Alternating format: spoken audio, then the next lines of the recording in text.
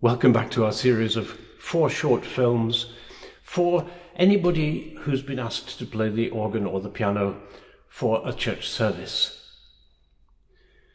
Once again, we're focusing on the straightforward things which you can do to make the most of your existing technique and to make the experience more enjoyable, less nerve-wracking, and more effective. Today we're looking at a topic specifically for organists, so that's the choice of stops.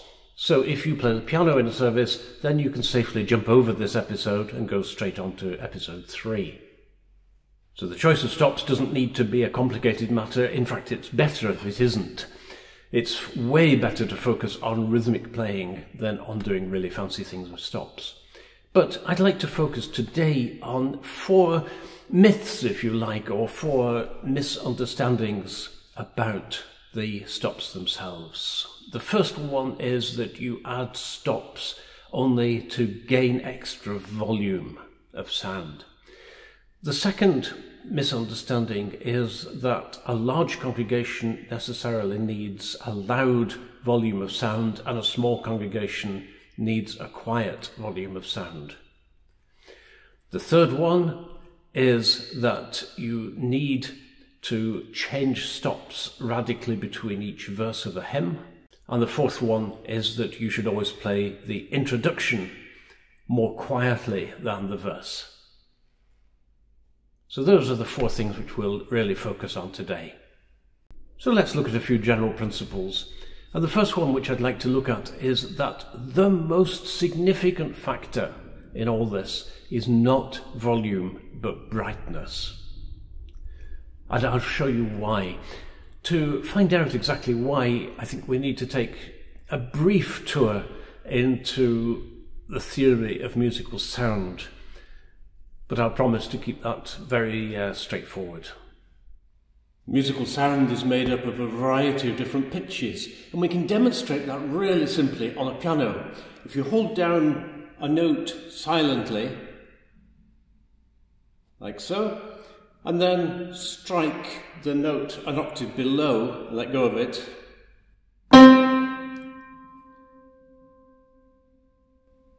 you can now hear really clearly the note which you didn't sound, the note which you've just pressed down. That's because you, in pressing it down, took the dampers off it, and the string resonated in sympathy with that part of the pitch of a note an octave lower that was sounding. You can do it at 2 octaves as well, slightly more weakly. You can just hear that top C going there, or an octave and a half, for example. That's a G, an octave and a half up from the C. You can hear it there. It doesn't work with adjacent notes, for example. So if I'd pressed a D and then pressed the C, you don't get anything. That's because each note contains certain harmonics at an octave and an octave and a half, and to a lesser extent other fractions as well, all within the compound of its sound structure. So the technical term for those sounds which are 1 or 2 octaves higher, or to some extent fractions of an octave higher, is harmonics, or sometimes partials, especially when we're talking about strange fractions of an octave. The relative strength of these various harmonics and partials is what gives different instruments their identity, their character of sound, and of course organ stops as well.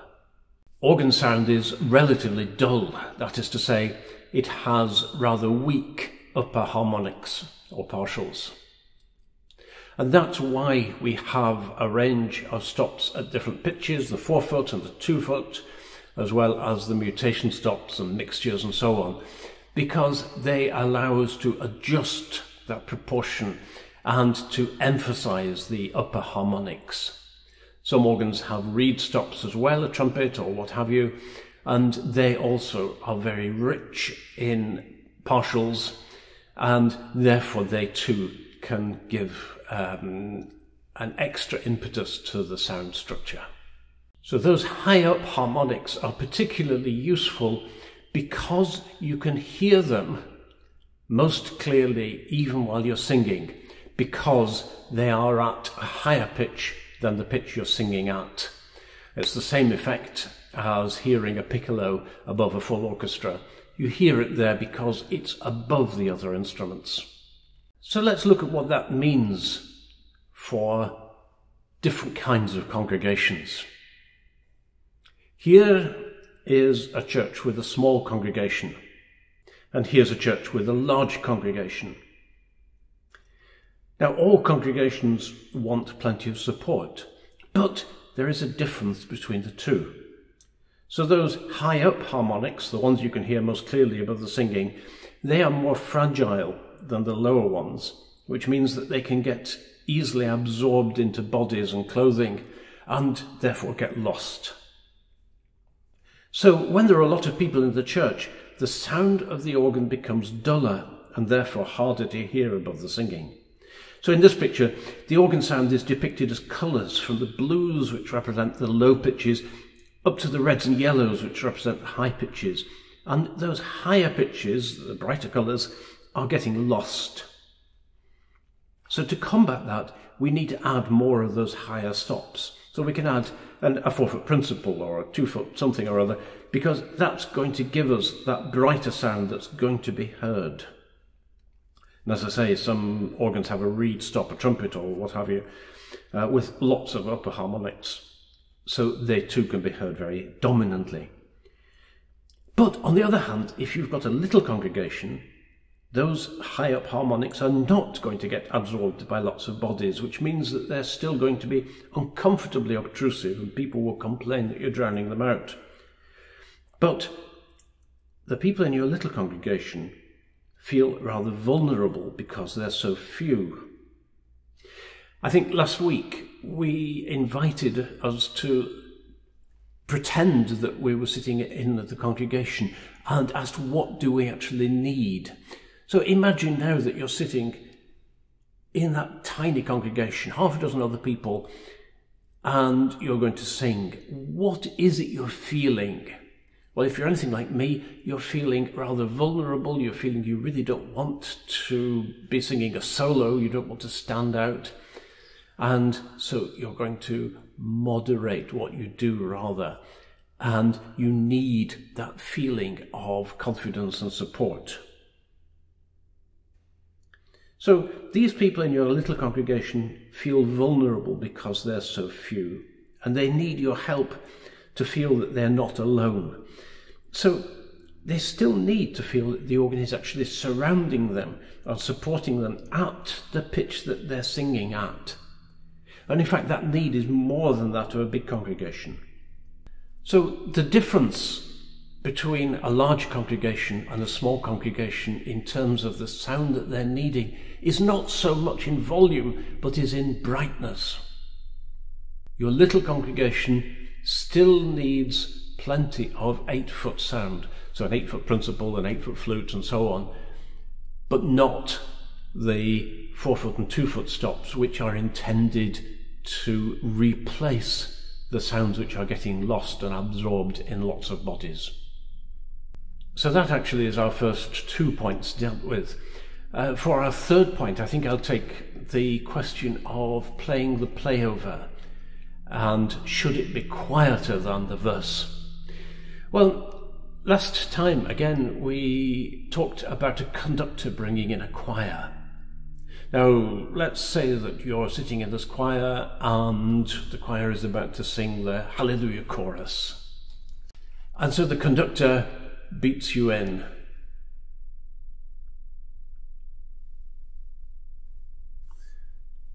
What signal does that give you? Well, I think that it gives you the signal that actually we want to sing very quietly.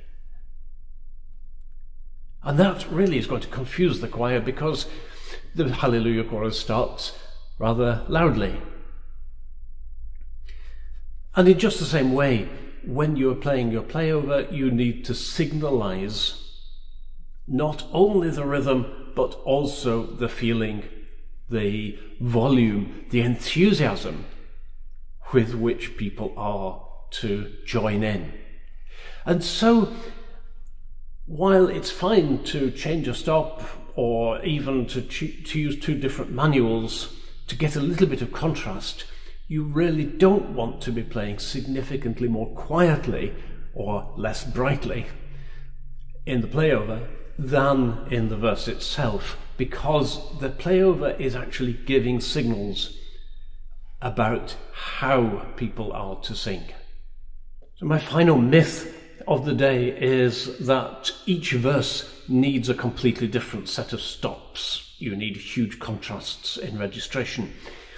People don't notice it very much, and there are certainly more important things to be focusing on.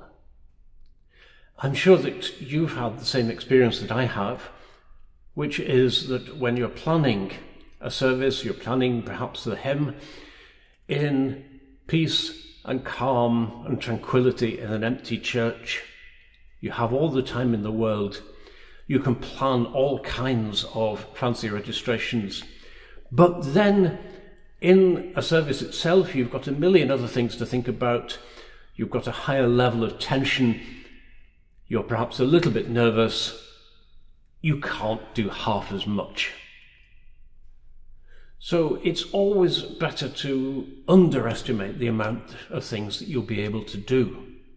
It's a good rule of thumb that any changes of stops which you're planning between verses should always be possible to do with just one movement, either pushing things in or pulling things out on just one side of the organ. So to plan to push in a stop on one side of the organ and pull out a stop on the other side is really courting disaster unless you are 100% certain of your ability to do it. But remember that an organ sounds different in a full church from in an empty church. As I say, the thing which gets lost in a full church is the brightness, and so you are going to get a long way by adding brighter stops or taking away brighter stops if you want to have a verse which is more subdued. So just adding or subtracting a 2-foot or a mixture or what have you, that is going to make more difference than anything else. It's certainly going to make a lot more difference than changing between 2 8-foot stops. Nobody will notice that because they're singing at that pitch anyway. But there are other ways of making contrasts as well. Here's 4 verses of a hymn. To save time, I'll just play the first and last line of each verse. And think about the different registrations which I'm using for the 4 verses.